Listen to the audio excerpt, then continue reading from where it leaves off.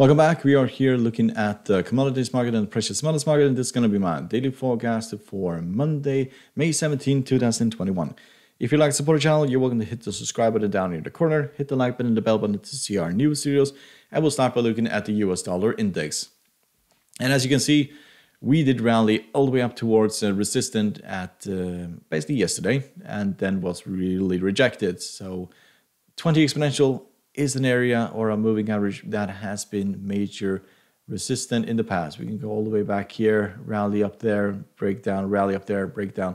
So considering that we are continuing this downtrend, which we have been in for a really long time now, if we take out these previous lows, then we are going to test back these 89.64 and then probably also to 89.15. Technical indicators are all turning around. So yes, this was just a rally, mainly due to inflation news this entire week. It has become really ridiculous how news can basically affect these markets.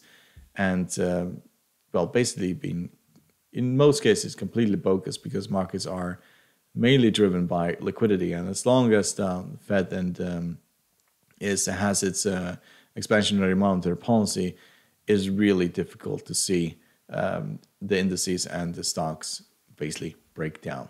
But enough of bad news, that will certainly do it.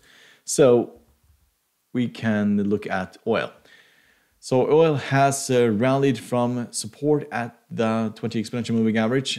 We did have a really nasty day yesterday, also due to bad news, and then we rallied yet again today.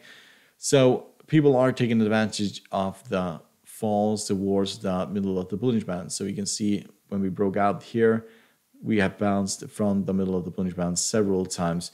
And at this current stage, it looks like we are gradually grinding up towards $70. That is going to be the target here. If we take out these previous highs here at 67.75, then $70 will most likely be where we'll go to. Technical indicators are fairly mixed. MACD is flat, stochastic is bearish, and the CCI is becoming bullish, and the RSI is bullish at this point. So let's look at natural gas. So natural gas did rally all the way up towards the 3.0409 and then gave most of those gains back. So it is difficult to say basically where we're going. With this, if we manage to test the 20 exponential, then we get a clearer picture whether or not it basically holds. We did get close to it 4 days ago, but got rejected, and that was a really clear sign that we were going to rally. But at this point, technical indicators are fairly all over the place. Stochastic is becoming bearish. It's crossing the signal line right there. The MACD is flat, but it still is bullish, and the CCI is bullish, and the RSI is flat. So it's kind of all over the place. And but usually when it trades sideways like this, it runs and the 20 exponential moves this way, it will run into the 20 exponential and then continue higher.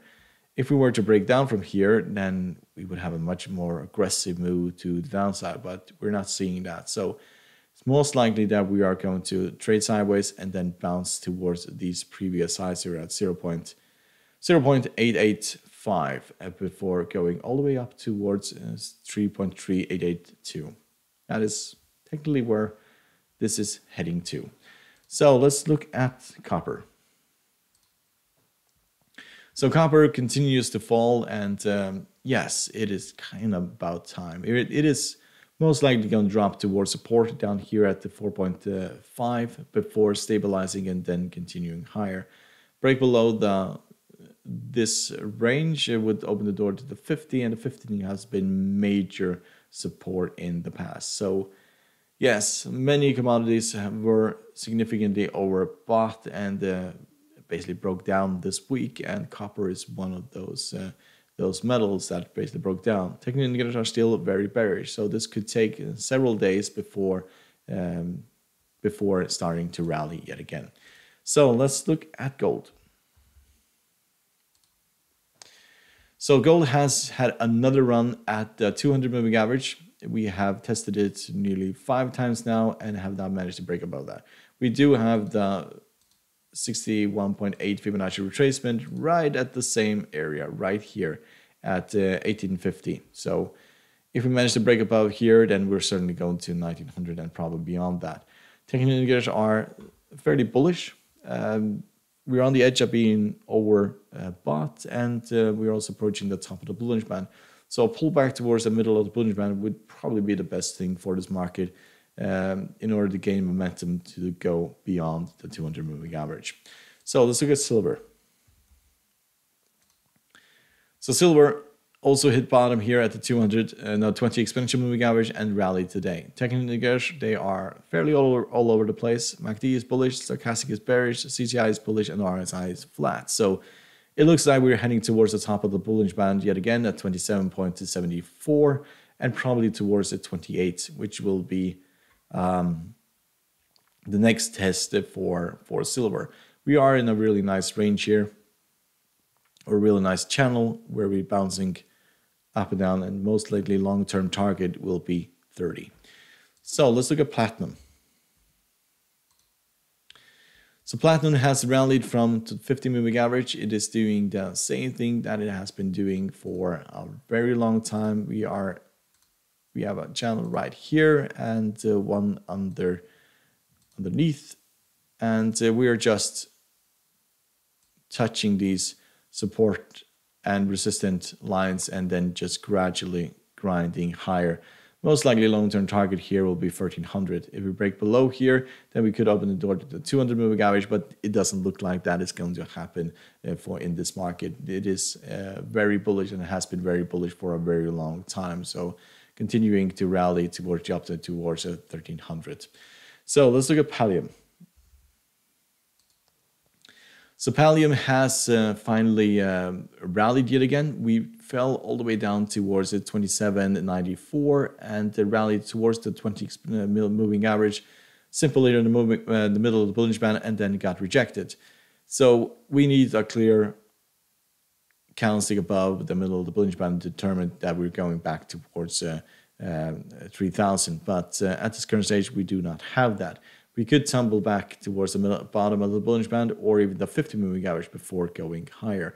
Technical indicators, they are fairly mixed. MACD is bearish, stochastic is bearish, CCI is becoming bullish, and the RSI is flat. So let's look at aluminium.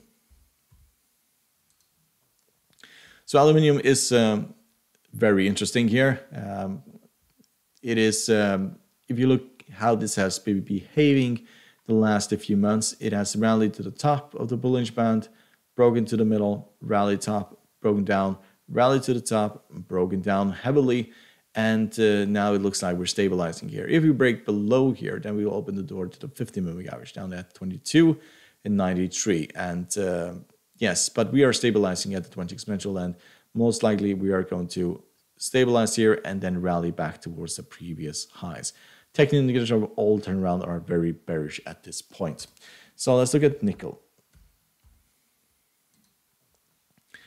So nickel has fallen towards the middle of the Bollinger Band and has basically stabilized there and has rallied also. At this point, it looks like middle of the Bollinger Band is holding, and that is a very good sign for bulls. MACD is bullish, stochastic is bearish, CCI is flat, and the RSI is also flat. But rally here and support at the middle of the Bollinger Band, that is a very bullish sign, and that could mean that we're heading back towards 18,000, 19,000, and also probably to 20,000. So let's look at sugar. So sugar is continued dropping here and will most likely drop towards the 50 moving average after breaking the 20 exponential, trading at 0.6092. Technical indicators are very bearish for this market, so it's very likely that we're going towards the 50 moving average as we are closing below the 20 exponential, as that will be resistant now. So yes, drop towards the 50 moving average. If that breaks, then we could drop all the way back towards the 200 moving average. Has been a very wild ride for this market in recent, but it got kind of out of hand and got significantly overbought as well. So let's look at cotton. So cotton even more bearish than sugar. We have fallen towards the bottom of the Bollinger Band. Technical indicators are very bearish. The momentum is definitely to the downside. We're approaching oversold conditions, and we are at the base of the bottom of the Bollinger Band. So a rally from here could see a retest of the 50 moving average or the 20 exponential moving average, but a fall like this and a stop underneath, way underneath the 50 moving average, is a very terrible sign. We could drop to the previous lows here down at 0.709027, or even the 200 moving average all the way down here at 0.7571. So let's look at cocoa. So cocoa, well, is all over the place yet again. We fell towards the bottom of the Bollinger Band, rallied to the top of the Bollinger Band, and have broken down towards the middle of the Bollinger Band now. Technical indicators are fairly all over the place. MACD is bullish, stochastic is flat, the CCI is getting bearish, and the RSI is flat. So where this ends up at this point, it is very difficult to say. Considering how this has been behaving recently, it could rally from the 20, it could rally from the bottom, could break down towards the bottom, and so on. Frankly, a market that you probably should stay away from. It is very, very risky to trade. So let's look at wheat. So wheat had a really interesting day. We rallied towards 722 and then gave all of those gains back. This is not really looking really good for wheat. It has been falling from the highs here of 766. And it looks like we are going to test the 50 moving average. That is what this looks like.